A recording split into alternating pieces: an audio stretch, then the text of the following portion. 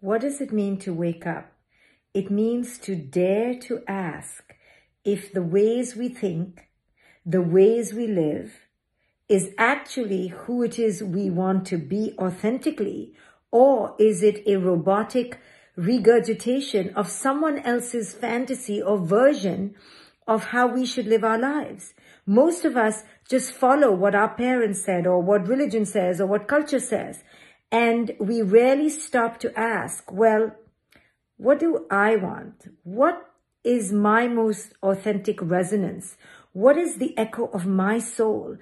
And we don't do that because it's really terrifying to jump off the wagon. It's really terrifying to get out of the matrix and to enter this liminal space of stillness and the unknown.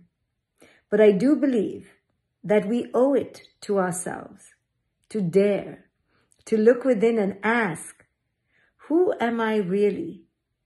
Are these thoughts, beliefs, these ways of living truly a mirror of my soul?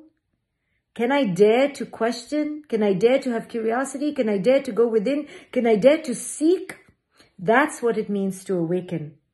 It's dangerous, it's treacherous, it's torturous, but at the end of the journey, the reward is waiting for you, your authentic self.